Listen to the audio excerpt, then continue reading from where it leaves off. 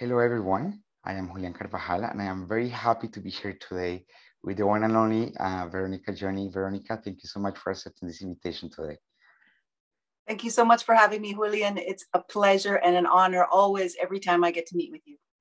So, Veronica, actually, you were the person who inspired me to say Julian and not Julian, and just a kind of honor my people, the indigenous peoples of Colombia, of South America, of Latin America. So, thank you. I will be always thankful for inspiring me to just like honor my ancestors. So, thank you so much. Veronica, I'm holding here some tobacco. It's a special tobacco because this tobacco is coming from Turtle Island. It's not coming from Tacaronto. It's not coming from Canada. It's coming from Mexico, from Veracruz. And it's a tobacco that was seeded by indigenous peoples in Latin America, in Mexico. So I just wanted to, offer you this tobacco as a way to thank you for joining us today, for being here today in my element, Tero, Earth, to talk about the beautiful creations, the land and the plants. So, Veronica, this is for you. Uh, I just put it to the universe to get where you are right now. So, thank you, Veronica, so much, and welcome. Thank you so much, Julian. I love that. What a beautiful offering that you just gave me in the form of tobacco, which is one of the teachings we've spoken quite a lot about, and one of the teachings that I share quite often with people, especially people in very populated areas who are very interested in learning about Indigenous culture. And so thank you so much for welcoming into the space. Thank you so much for your offer. And I accept your tobacco offering, and you can mail it to me if you like, or we can do what we've spoken about, which is basically, why don't you tell people how I showed you, or how I taught you to offer the tobacco. So, if I'm not able to mail you, but actually I have more tobacco from the previous engagements that I have had with you, you just go into nature, and you, if you want, I love trees, so you can actually offer it to the nature, put it back into a tree. You can dig a hole and just put it out there, of course without the clothing, without the cloth, but you can just put the tobacco as an offer, getting back to nature. Absolutely, absolutely. And so to add to that, anytime anyone handles medicine, including tobacco, you would want to be really mindful of how you're feeling and what you're thinking about. And it's just really a moment to be very mindful. So you did it so wonderfully. Thank you so much for that beautiful tobacco offering. And as well, people who live in very urban centers should be very mindful of the cleanliness of the city as well. So you might, instead of using your hand, you may use your foot instead to dig that hole, depending, but always being very respectful to the earth and to the tree. And then I'd like to thank the tree as well for accepting my offering. And so to continue that, I just want to quickly say that tobacco offerings can be made to any of the four elements. Sacred fire, often people will offer tobacco to sacred fire. My family taught me to always offer tobacco to the earth under a tree, very similar to what I've shown you. Other ceremonies where tobacco is offered to the water, and the water is very, very important tobacco offering. And then finally to the wind, or to the air, to make that offering when you can't make that offering any other way, then for me, I've offered it to also the spirit of the wind. And so first of all, I want to introduce myself, as is in our traditions. So Veronica Jhonny in Sikasan, Nea Nehiao Esqueo.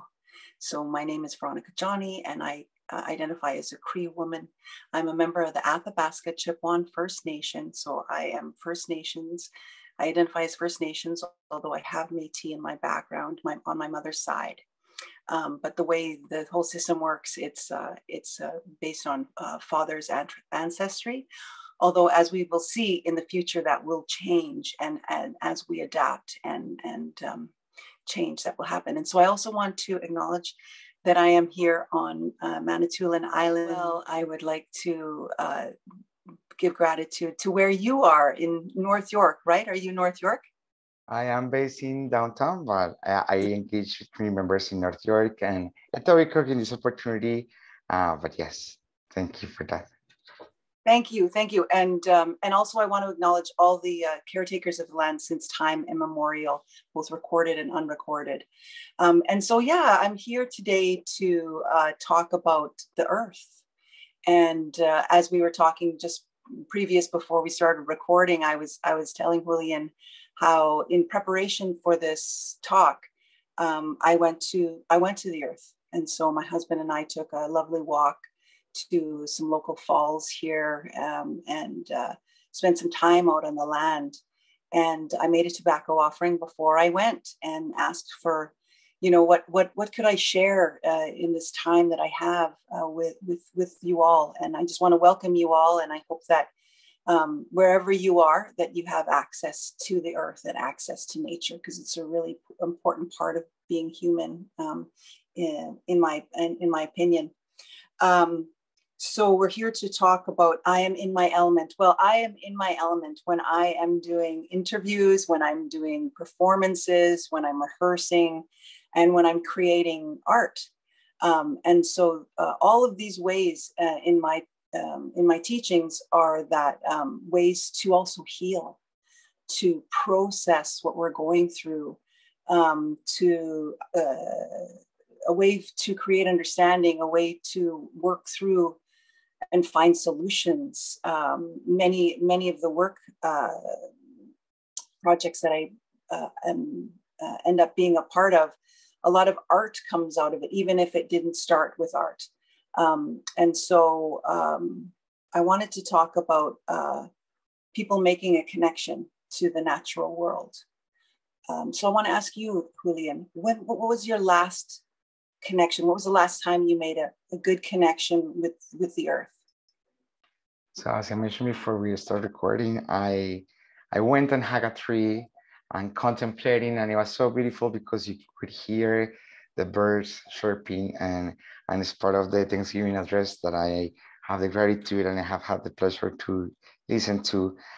So that was the last time that I engaged with nature, and of course, when sipping some water as well, having that beautiful element coming from the earth. So that was the last time. Oh, that's beautiful. Let's do that now. Let's everybody have water. You have access to water. I already finished. Oh no, I have some left. Oh, good. And before I'd like to take a sip, I always say, hello, water. No. Hello, water. Thank you, water. Thank you, water. And I love you, water. I love you, water. And I really believe that it makes a difference. I really believe that it actually changes the physiology of the water. And this isn't a new thing, right? This is a belief system. So, and it's about respecting the water. And so one of the things that I wanted to talk about, that my granny spoke to me quite a bit about in our Cree culture, is to walk gently on the earth. Just even saying that, walk gently, it really is, it's an attitude, it's a lifestyle. If you think of just walking gently on the earth, what does that mean to you when I say walking gently on the earth? Contemplate, be conscious of where you're passing by, be conscious of the beats of the earth and the beats of your heart, and just connecting with what is around us. That's beautiful. Thank you for bringing in the rhythms, the different rhythms of life. That's one of the things that I wanted to speak about today too, is the different kinds of rhythms. And so you're speaking about our heartbeat, our rhythm, and the earth's rhythm. And so interestingly enough, like when people travel, or they travel so far that they cross many time zones, it's said that if you put your feet on the earth, your body will adjust quicker to the circadian rhythm of that time zone, and you'll suffer less from jet lag. apparently. And so anyway, that's one of the things that I want to talk about is the direct connection with the earth, which is something that it's only been in these last 100 years where we've had this real disconnect from the earth, right? And so actually having your feet on the ground is important. Again, being very mindful of like urban spaces that, you know, if you can't go somewhere that's nice and clean, beach or clean, you know, place where there's not a lot of animals using it for a bathroom, basically, that to use stuff like moccasins or leather shoes or stuff without, that doesn't have the, what is it, like the rubber on the bottom, right? We'll keep that connection. So it's very important to, when you go outside, to try to get that direct connection with the earth where possible.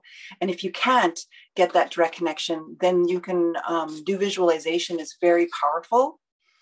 Use your own mind to basically connect. And whenever I do inside ceremony, I basically, that's where I start, is creating that connection in my mind through the bottom of my feet directly to the earth, through however many floors it needs to go down, however, and to make that connection visually, you can actually make it. And there's even products that you can buy that actually create this connection if you can't be outside, and they're like called grounding mats. They were very common when we first started using computers back in the 90s.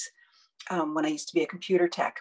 But that knowledge of electricity and that knowledge of how computers works really applies to the energy of the earth too, and how the earth energy works.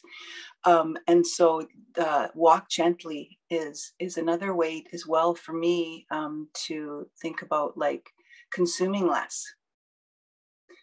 You know, thinking about how much packaging is in the stuff that I'm purchasing, considering how far something has had to make its way to me. That's all part of walking gently, traveling less. So now, where before I might travel for one specific thing, I wait until I've got 3 or 4 things to go and actually make that trip, you know? So just being really mindful of daily stuff, like, you know, walking gently. And there was something else that you had brought up earlier, the cycles of life. Yeah, the cycles, the rhythms. That's what I wanted to get back to, is what you were talking about, the rhythms of the earth. The rhythms of other life forms are not the same rhythms of human beings necessarily, right? Like, especially when we're really in our mind, and you know, work and other concerns are driving us versus our own physical concerns. And so bringing that connection back to our rhythm and connecting it to the rhythm of the earth, I think, is really, really an important thing. And so that's where the hand drum comes in with me. You know, you've witnessed a lot of hand drum songs, and so I wanted to ask you about that. Like, what do you think about the drum connecting us to earth, and what you've experienced so far with hand drumming in circles with me? Vibrations, how we vibrate, how we can align ourselves. It's kind of the axis. It's kind of that connection, direct connection, and not only with like the beats of your heart and the land, but also the connections through sound as well. It's similar to the smudging ceremony when I have experienced the smudging ceremony, because it's a way to heal. It's a way to say, I hear you. I hear you from here. I hear you from here. I just hear you. I'm just open to listen to what is out there and align ourselves. Absolutely. Yeah, the smudging ceremony. Absolutely. And some of the teachings within the smudging ceremony itself, with the 4 sacred medicines, helped me connect to the earth, definitely. And a lot of people will use a shell when they use the smudging ceremony, which brings in the element of water, because shells come out of water. And then the plants themselves, whether people are smudging with sage or cedar or sweetgrass, that those medicines, once they're lit with the fire, the element of fire, those leaves come from the earth. And then once the smoke once you see the smoke kind of rising in the air, now you see the element of air. So the smudging ceremony brings in all those 4 elements all at once. And for me, it grounds me like nothing else, really. It's just so wonderful. And so since I said that, you know what, I think I've got everything I need right here to offer. That's great. So I'm going to offer you smudge. And so some people will say to use a match, which is a very good tool from a fire. And when they see a lighter, they're like, oh no, you're supposed to use a match. You're supposed, and that's true. It's really good to go as close to the element as possible. But I'm fine with using a lighter because this is what we have access to. And this is one of the tools of today. Other people though, just for everyone out there who's like, you have to use a match. I've been in traditional ceremony where grandmothers were saying, no, you don't use a match. You use an ember from the fire. And that way, again, it's like you don't use a match because matches need to be saved, because when you're out on the land, every match counts. And so, there's always some other tradition that people might bring up and go, hey, it's this way. So my granny taught me we all have our own way. And so that's what I like to honor. I like to honor everyone's ways. And we're adapting, right? We were talking earlier about being raised in Catholic or Christian traditions, and so many of us were, like there was no other choice really for Indigenous people over here, and for other places exactly that were colonized. It's like that was our only choice, and over time, many people have changed their belief systems, and many people have kept them. And so for me, it's honor where you are, honor your teachings where you are now, honor your ancestors, honor your life. We're all having our own experience. And so I'm lighting the medicine here. And as I light the medicine, I'm saying thank you for the medicine. And I also remind myself respect for fire, because we've got an open flame here. So it's always very important. And so now you can see that the smoke is rising. And I'm just gonna take a little smudge here and then offer the smudge to you as well. Thank you. Yeah.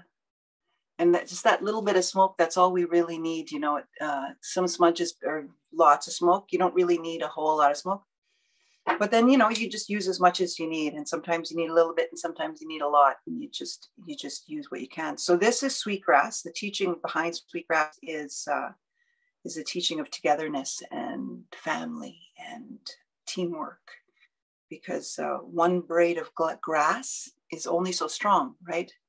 But when you braid them together, they become stronger like a rope. So just like us, the sweetgrass can,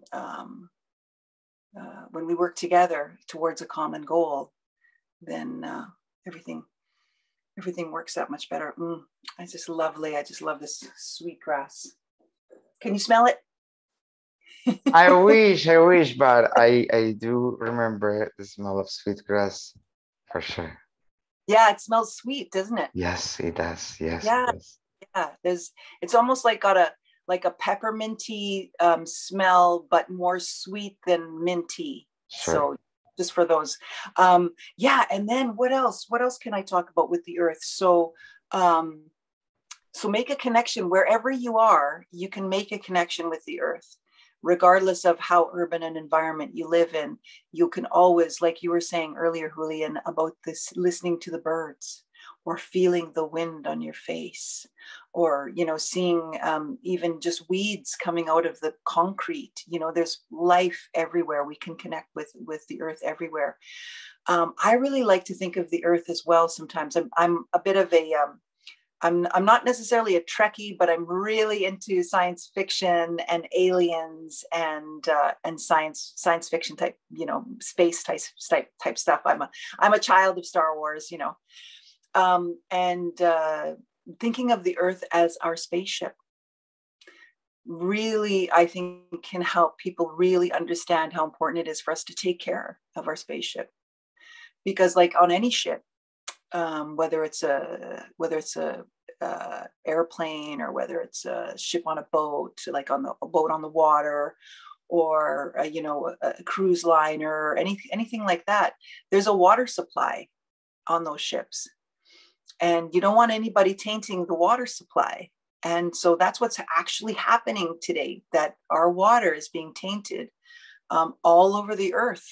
And so we need to, I think, all of us become much more conscious of this, and help our leaders understand that we want to keep spaceship Earth's water clean and potable and usable for everyone, and that it really should be a human right and not something that people can purchase, and only certain people can have access to clean water. It's something that we all, it's everyone's responsibility. It's not even a right, it's our responsibility to maintain that right, I guess, would be the thing. What do you think about that, Julián? I think that is important, as you mentioned, and it's interesting because we engaged in a conversation a couple of years ago, right before the pandemic, and I was curating an exhibition that couldn't happen because of COVID, and it was Save Me, a call for artists to save Mother Earth. And then you giggled and you said, Julián, Mother Earth doesn't need us to save itself. It just came, like saved by itself, and then it will be about the humans trying to. So from that moment until now, it is about, one of my main teachings or very present teachings that I have is that when we are settled people, we come from a westernized mentality, and we think about the world to serve us and not us to serve the world. So it is the same thing. So it is about how indigenous peoples are more ecocentric, and everything is around nature. And it's really interesting when some people said like, oh, how this person from this part of the world knew exactly the same thing as this person in this part of the world. And one of the things that I have learned working with all of you wonderful indigenous peoples who have taught me so much is because you observe, you take the time, and because nature has spoken the same language all over the world.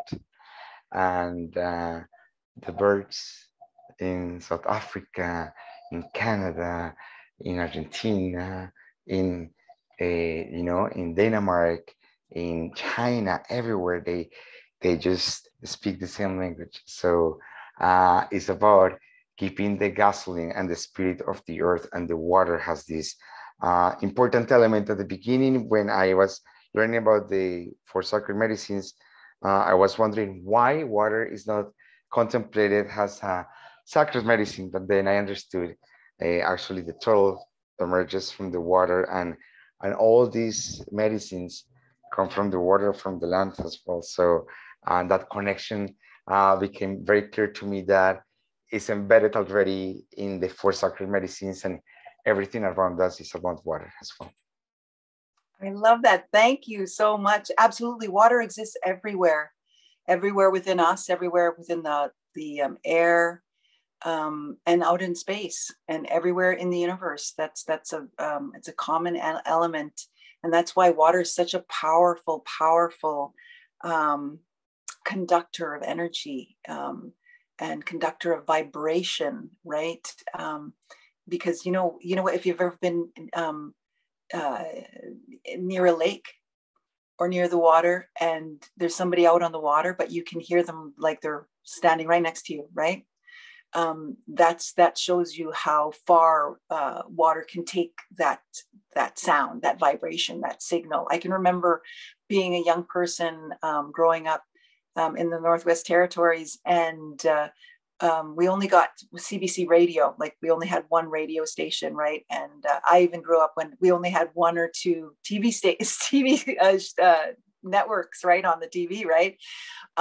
But the thing about the radio station is we would get Edmonton rock radio on super, super cold days. The signal would travel that far. And again, it all had to do with water and how cold everything was. And that's why the signal could reach us was because of the snow, because of the signal, and because of the temperature. That, like, when it was minus 45, you know, we were like, oh, hey, we might get to listen to some real rock and roll radio or something like that, something from the city, you know. So it was really special. So yes, water is such an important sacred element. And of course, as human beings, we're mostly water. And so whenever I give that gratitude to the water, like I was saying before, you know, and putting that gratitude into the water and the love into the water, it's also coming within me. So again, making that connection. I also wanted to talk a little bit about my rock band, the Jhonnys. And we recently just released a song called Butterfly, Salas Gutierrez remix. And what it is a song about the butterfly teaching. And you've worked before with Joanne Dallaire, and Joanne Dallaire, there's if people want to Google it, there's many places where Joanne has spoken about the butterfly teaching, and it's about transformation. And so my rock band, the Jhonnys, that I have with my husband, we just released a song specifically that was inspired by the butterfly teaching and transformation. And that's what a lot of us are going through right now. And so I'm gonna send you some links that you can actually attach to this broadcast, so that if people want to go and look at the places where I reference the earth, like even though we're a rock band, we put out 4 albums. We have one song completely dedicated to the earth called Rock. Oops, pardon me. We have one song completely dedicated to the earth called Rock, where we took elements of the earth, and words and elements from the earth, words and elements of strong women who are often the rock of our family, and words and elements from rock and roll. And, you know, and we created this song called Rock. And one of the lines in the song goes, rock for 100 million years, you know, because she's been around for 100 million years. She's been around for a really long time. And then later on in the song, after the solo, we sing rock for 100 million more. And really, like, when I told you about that, about how, you know, it's so human, it's so egotistical of us as human beings, in a way, to think we're going to save the earth, when really what we're really trying to save is ourselves, because the earth will continue beyond whatever life exists on her. She will go on for 100 million more. So that's fun. In our music. Another song is called It's Better in the Bush. And literally it's just like, you know, up north, that's what we call the nature. We call it the bush. Let's go to the bush, you know, let's go camping in the bush. And in our song, I'm Electric, I sing about Aurora Borealis, which are the northern lights. And I sing about being Mother Nature's child, you know. So, like, I mean, in our rock music, you'll find a lot of references to the earth, much more so than you would in a lot of other, like, just popular music. We also released another song called Frog in a Pot, Salas Gutierrez remix, again, just recently, which talks about the temperature of the earth changing, and our situation with climate with the climate crisis, right? And so, but yet it's a really fun pop song that you can, like, sing along to, rock song, right? And also, sorry, Jenny, sorry, Veronica. So we're talking about, you know, I moved to Canada almost 17 years ago, and you were talking about transformation, and also how the pollinators are so important, and the fly creatures as well, and the butterfly being one of those ones.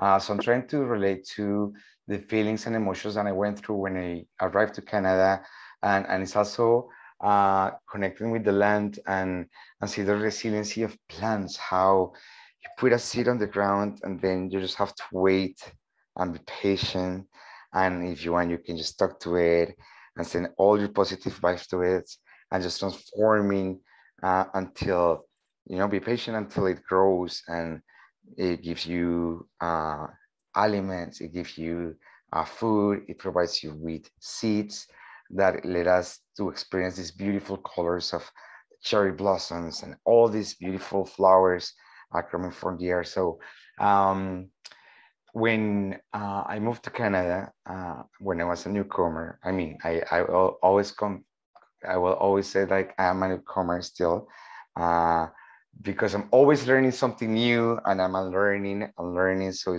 I'm always in this constant transformation. And the connection with the butterfly that you talk about, moving within territories, moving to different lands, moving to a land that has been inhabited for over 15,000 years, a land that welcomed me through, of course, a process from the government, but also a land that is here to take care of me, to provide me shelter, to provide me food, to provide me uh, harmony. If you want to talk more about those connections of transformation within nature. Sure, absolutely. Thank you so much for that. Yes, so transformations within nature. So the cycles of life is a big transformation right now. I recently had someone very close to me pass into the next world, and I'm still within my grieving time of and remembering her beautiful spirit, and so the cycles of life are a big thing about transformation. Even just talking about grieving now, like one of the elders that I work with, Aline Laflamme, out of BC, speaks about the transformation from life to death is very similar to the transformation from being born into the world. So that when babies are born into this world, there's a labor, and that labor is painful, and that labor does not it's not pretty and it's very messy, and there's a lot of screaming involved and effort, and that when we're making our transformation into the next life, those same things can be present. And some people are born within a half an hour. Sometimes that labor is very quick and very easy because of the way the mother is, or the way her body is, or her genetics, whatever it may be, her situation.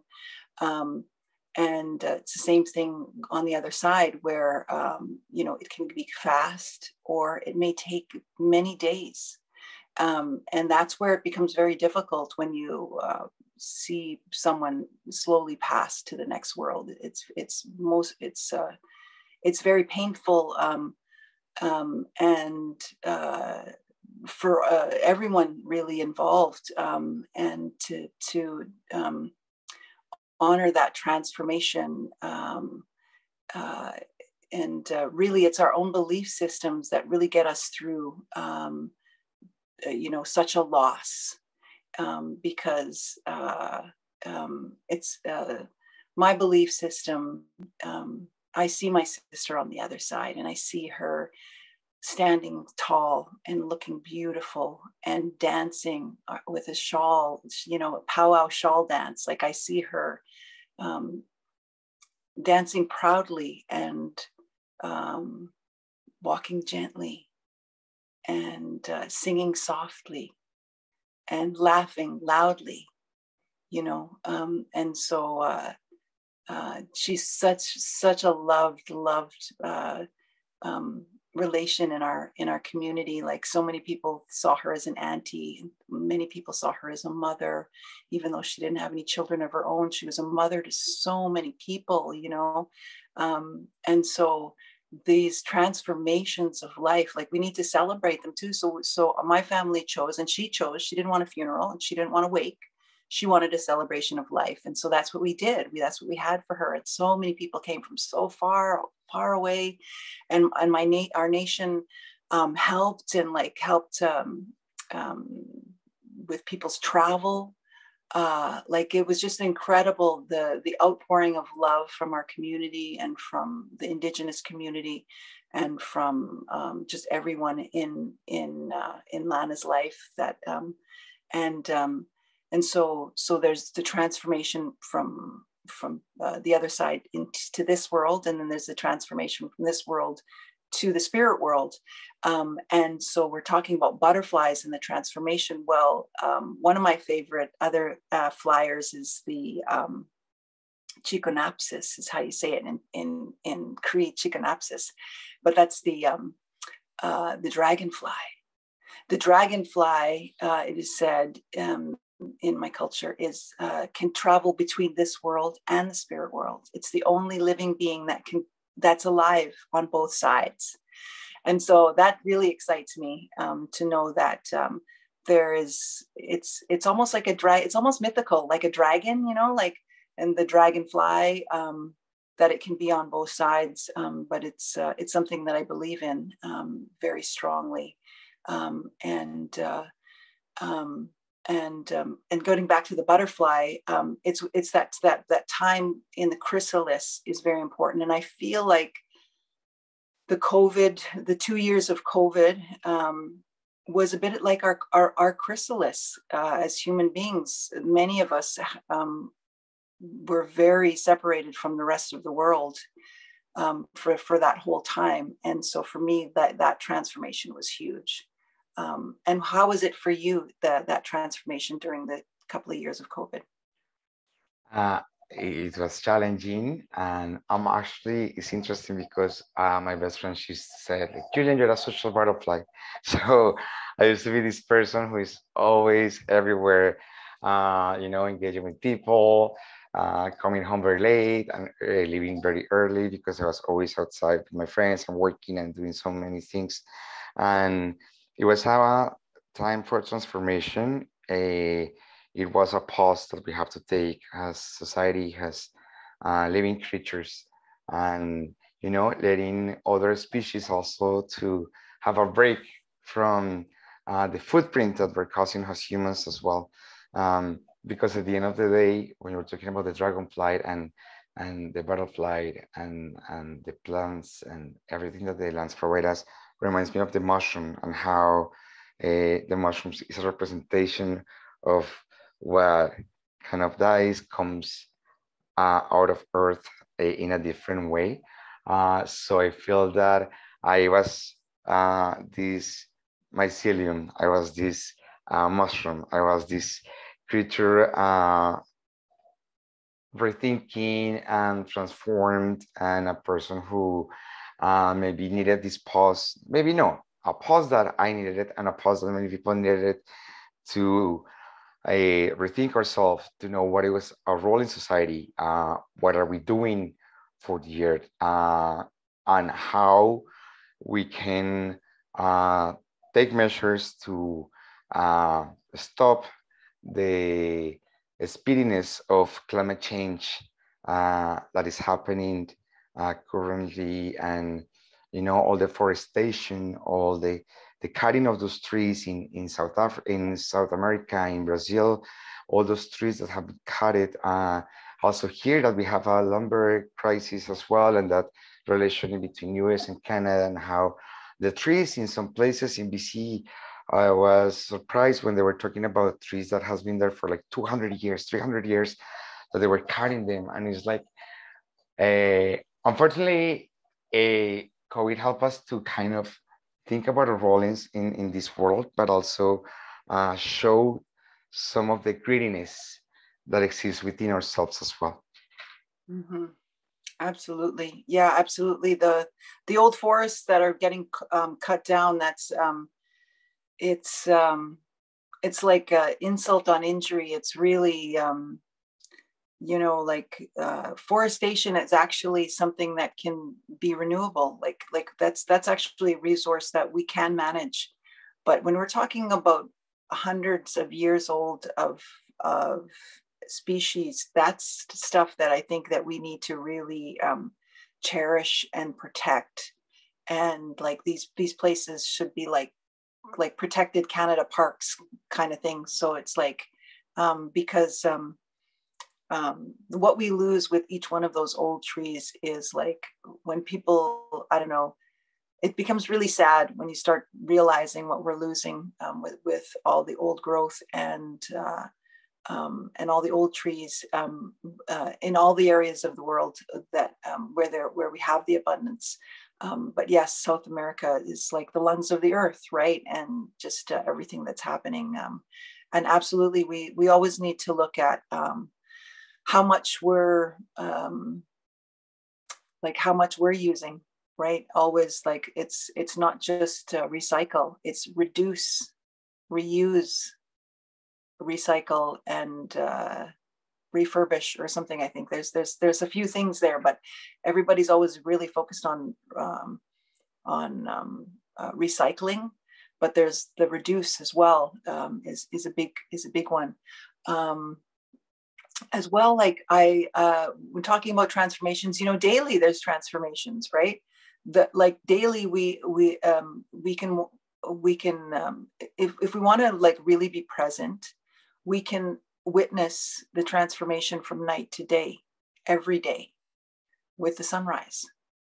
And this morning, my husband and I are really lucky. We get up early. We get to go to bed early and we get up early. And so we're up before the sunrise. And so oftentimes we do get to greet the day with the sunrise. It's really wonderful. And so we were out on the front step this morning greeting the day. And my husband was commenting on the squirrel that he has been noticing at that time of day.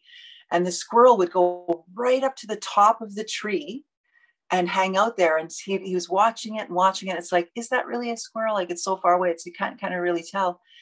And as soon as the sun like reached the sunlight reached the squirrel at the top of the tree, Dave could see that the squirrel stayed there for a little while and then was off. But it was almost like he was saying, it was like the squirrel was just like, okay, I got to greet the day, and I'm going to go right to the top of the tree, and I'm going to get in my sun bath first thing in the morning, that first great rays, and then I'm off and I'm busy for the day, And I've literally been doing sun baths like 15 minutes a day, 15 minutes at a time, because I also burn really easily.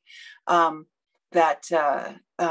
help with my mood, to help with staying grounded, to help with my healing and my health. I've been doing these 15-minute sun baths, and you think that's not a lot of time, or maybe some people might think it is a lot of time, but the more you do it, and the more kind of, it's almost like, people are like, I got to get in my workout. It's kind of like one of those things where it's like, no, I got to get in my sun bath, right? And as well, we have cats, and so cats as well. When you talk about the rhythms of humans, like cats don't care about the rhythms of humans, right? Like that's not their life at all, right? But so again, if we're learning from the animals who are very connected to the earth, what do I see my cats doing often? I see them rest a lot. And so I'm getting better at resting. I also see them seek out the sun a lot. And so I seek out the sun. I also see them stretch when they get up. So I stretch when I get up. I try to remember, when I see my cat stretch, I stretch, like this is the kind of thing, right? So it's those cycles of the earth. And so greeting the day, people can do that. Honor the moon when the moon is full. Start keeping track of when the full moon is, and just honor the moon on that day. Say, for whatever meal it is, it's our meal to honor the full moon, or whatever it is, right? These are ways that we can connect to the earth, because the earth is connected to the moon and the sun and the stars. And so for me, the element of earth includes all of those other elements. Connect with sunrise, connect with the moon. And then also, what are we doing to protect the water? Every one of us. What is each one of us doing to ensure that each one of us has clean water and healthy water to drink? And especially, First Nations, there's many First Nations communities that still do not have clean, healthy water. And that is something that every Canadian needs to be mindful of. That we have to hold the government accountable to make sure that changes, and that changes fast. So what do you think about that? You remind me, Veronica, of the Dish with One Spoon belt. And it's about being mindful about who is coming next, and how we need to ensure they have access to the water. I'm not going to be very political, but yes, I also want to acknowledge that has been a huge issue, and many people all over the world think about Canada as a very welcoming country, with high standards of human rights, but unfortunately, even in our own society and Turtle Island, many indigenous nations do not have access to drinkable water, and an ongoing issue that hasn't been resolved yet, even though that has brought to the table for many, many years. And so precious this element because it's like, yes, it's about earth, but without water, we wouldn't be able to have the soil healthy enough to bring us all these elements. And what I was thinking about this, for those who don't know, and as Veronica mentioned before, she uses the drums a lot. And the drums, so I was thinking about the drum, and the drum is made out of leather, and this leather is coming from an animal that was born, an animal that was born because actually two a species, two animals got together because they actually had access to water. They had access to the the food that the earth provided it, the herbs and all the grass that they were able to eat. So all this connection with the drums and the leather and the animal having been able to have a food from the land and how the water connected us also. You just took me into like a cycle of how all the elements are connected and how all the elements need to be present. The same thing has a, you mentioned in a previous workshop about the grandmother moon and the grandfather sun and how it is important to find the balance, and as the trees need the sun to raise and to growth, and how also they need to rest and they breathe and decompress those leaves at nighttime. With those full moons, they're able to kind of like exhale after everything that they have given us. So you just took me through a whole, and I have ADHD, so it is very easy for me to connect things from here and there. So it just took me on a whole trip about the connections with the water and with the land and with the earth, and also how I can make a commitment myself.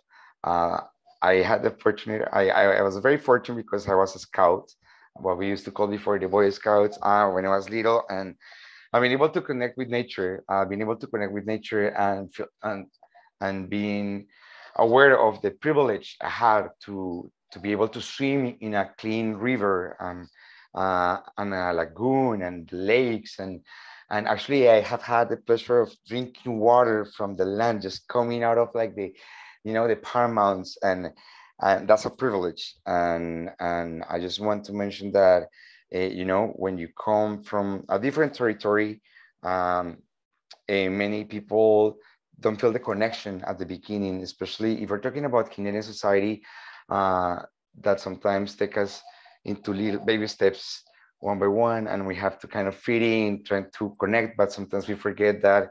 Why don't we try to connect first with the land? Why don't we try to connect first with what is around us, with the raccoons, which can be a new animal that actually we don't have in Colombia, example, or the oh my God, the skunk as well, and how we can connect first with the land, and to understand that maybe by connecting with the land, or maybe not, because by connecting with the land, we can connect with the energy that is around, as you were talking about before when you were IT and the computers and how energy works.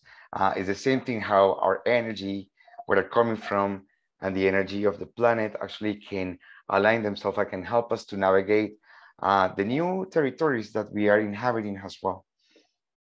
Absolutely, absolutely. That reminds me, you know, the Earth, at the center of the Earth is lava, right? There's fire. There's fire at the center of the Earth. So the elements are always, all the elements are always present.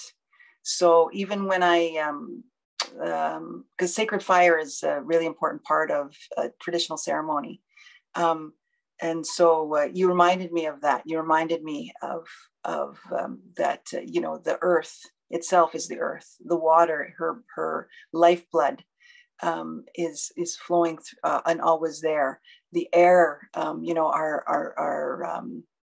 our environment on the earth, and then her sacred fire at the center of the earth. So, and again, these are all ways that I also use to visualize when I can't be out in earth. That's always a really good way for me to connect. with the earth.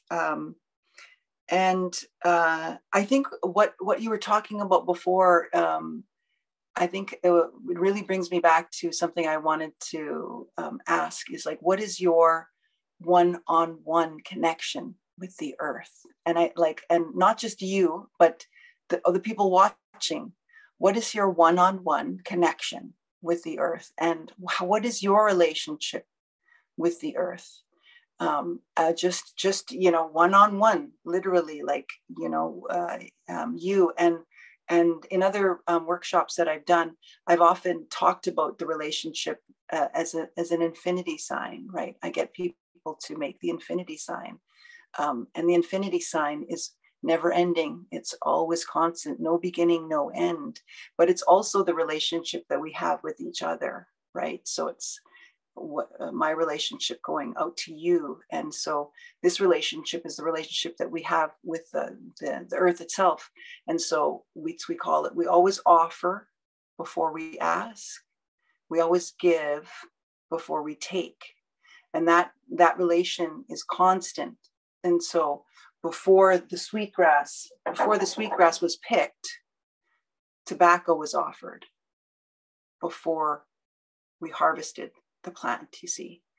And that's with animals too. If before we harvest an animal, an offering is made of tobacco or some kind of, usually tobacco, and then before we harvest the animal, again, like being really mindful, walking gently, consuming less, using all parts of the animal, all of this kind of things. So, but this is also the relation we have with each other.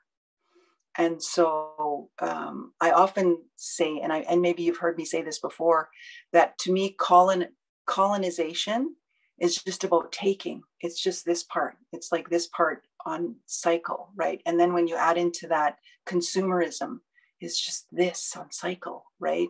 It's like, yeah, we offer money, but really that offering does not equal what's coming, what we're taking, right? So making sure that the offering is always as much as you can give is the teaching.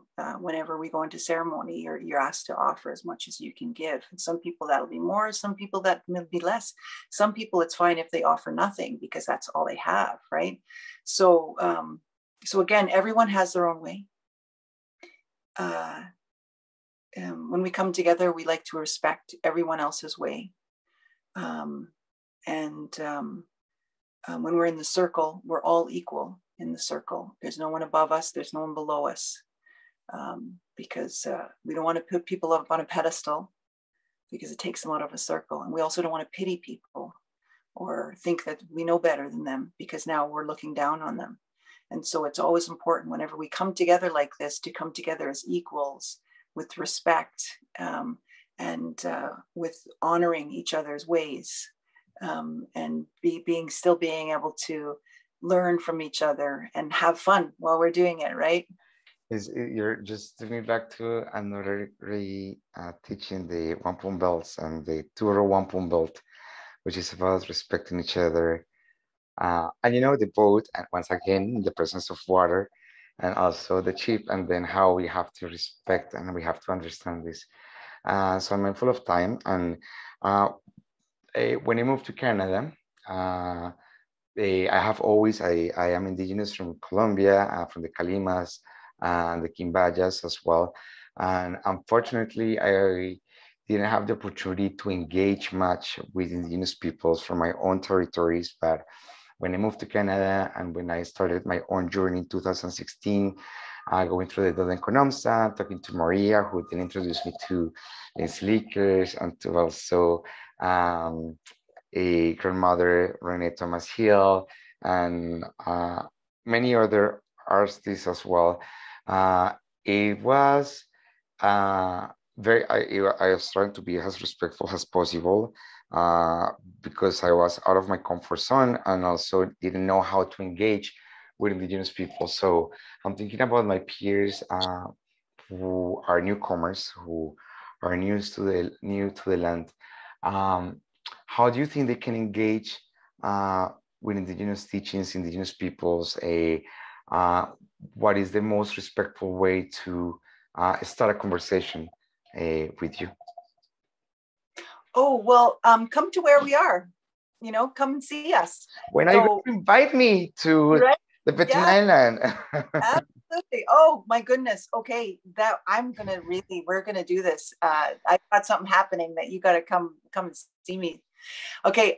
So yeah, there's always community stuff happening. There's always, everyone's always welcome. Everyone from any nation is always welcome at any Indigenous event that's free to the public, right? So if you see powwows, there's so many powwows happening all over the GTA and all over Turtle Island.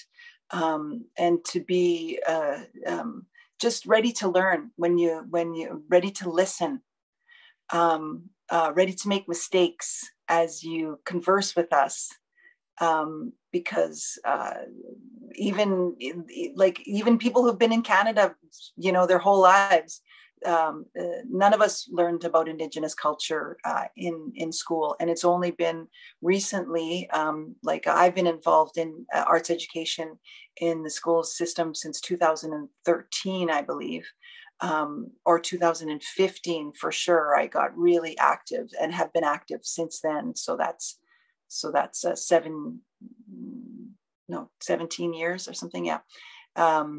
Anyway, I've been doing this for quite some time. And so, and to, being respectful is the biggest key. Like, be yourself, but also, listen more than you talk. Right. And be ready to change your mind about us, because I believe Canada is different as a nation, because when settlers first came to Canada, they needed to become part of our community to stay alive because of our harsh winters. And so I feel that that's what really differentiates us between from the other countries on Turtle Island. Because of that, and that's what makes Canada different. That's why Canada has been so welcoming to so many people from all over the world, is that teaching of the circle, that when we come together in the circle, there's a word in my language, tawau, right? It means welcome, tawau, welcome. And there's three meanings in the language. One is that there is room. So when we're in the circle, what do we do to make room for people? We just take a step back. We make that circle bigger. So that's what we've been doing in Canada since first contact. The second is that there's a path. So you can already walk someone's path. There's already all these pathways that you can walk already, or you can be a leader. If a new path needs to be made, you can walk that path and create it for other people to follow you, right? And then the third meaning of Tawau, which I just love, is there is time. There is enough time. And just even saying that there's enough time is just like, whoo, because, life and, all of these things that we feel are priorities, whether it's work or, all of our commitments that we have for whatever it is, there never seems to be enough time. And when we say Tawau, there's enough. It's okay. There's enough tawau. There's enough time. It really gives us, it really opens up a space of time that actually creates more time, if that makes any sense. Does that make sense? Totally. I totally hear you. Actually, when I was creating one of the projects that I was working on, I always talk about each project has a spirit. And everything happens for a reason, because that's the only thing that needed to happen, and it happened. And it's also the colonializing and understanding time and how it's perceived by indigenous peoples, and can be totally different to the way that we work. And it can be very challenging. To give you an example, as a project manager, once somebody was interviewing me and telling me about the 10 steps in project management and procurement and all of these items that I had no idea about because I don't manage the language. And it was about how we needed to understand and decolonize the teachings of time, and how time can be very different. To give you an example, like in elementary school back home in Colombia, a and I did it with my nephew actually during the pandemic. One of the first things that we did together for his biology class was putting a bean with some cotton and water and seeing it grow. And I told him, when this bean is big enough and becomes a plant, we're going to be out of this. And he has and now it's a big one, but it's about time. Maybe some species take longer to grow or to be born, and some others take lesser time than the others. So it's about understanding of the time, as you mentioned before. And I love these teachings of this work because it's actually about creating the spaces and feeling welcome. And I want to thank you, Veronica, for giving us the opportunity to share with you this space, virtual space for in my element, Tero, Earth, and how we can connect with nature and continue growing the relationships between newcomers, indigenous peoples, non-indigenous peoples, and people inhabiting Turtle Island. Thank you so much. Thank you. Hi, hi.